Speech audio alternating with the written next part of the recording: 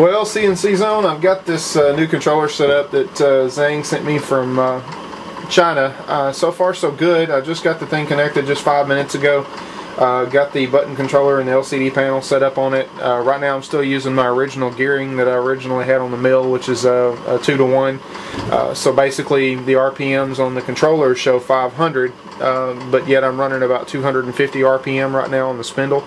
And I can tell you there's an immense amount more torque than there ever was on the other, and so far I've not been able to stop it. As before, we knew that we could grab the spindle at the lowest RPM with these controllers and it would throw a fault and fail. I'm going to demonstrate that I can't hold it. It's just not possible at this point.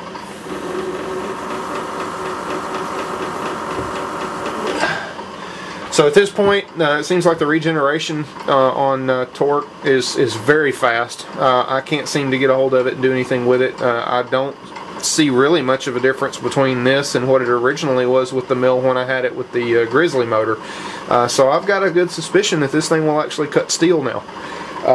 We're going to go ahead and get things buttoned up on it, and I'm going to do a little bit more just wire management, things like that inside the cabinet, and as soon as I get that done I'll be able to get this thing online and start doing some cutting videos. So be looking forward to that, and then we'll know some more news very soon. Thanks.